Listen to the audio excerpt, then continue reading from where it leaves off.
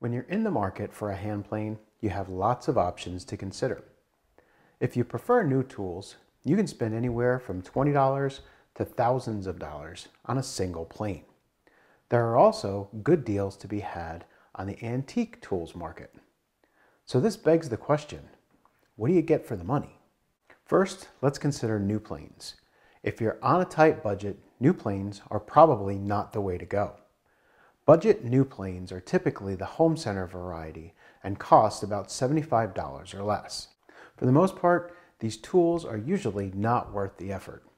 Occasionally, they can be made to do fine work.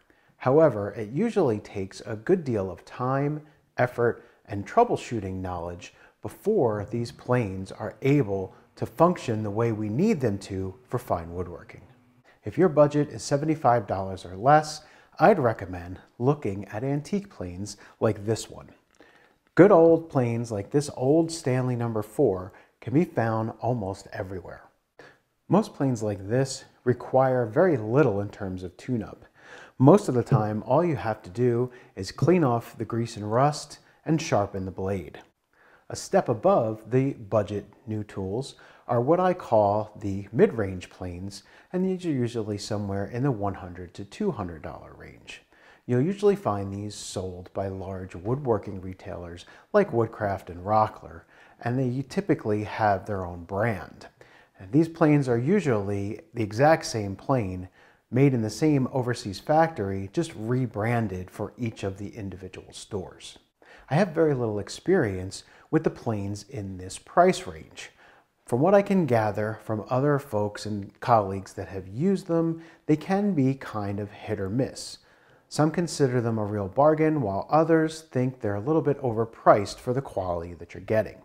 All I can recommend is that you should be able to try before you buy, and if you can't, at least make sure you can return the tool if it's not up to snuff.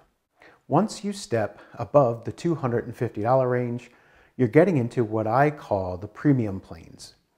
These are tools that are typically manufactured in North America or Western Europe to the highest standards of precision. On these tools, machining will be top-notch. The blades will be manufactured from a very high-quality steel. Fit and finish will be absolutely stunning, and these tools will more or less work right out of the box. If your budget allows, you won't be sorry buying one of these planes. In fact, these tools are probably a great first plane to buy because they'll give you a baseline for what a hand plane should work like and a target to shoot for when you're tuning up other planes.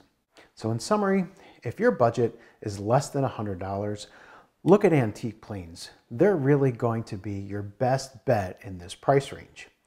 If your budget is in that $100 to $200 mid-range, I would recommend looking at tools that you can try before you buy, or at least return them if you don't like them after you bring them home.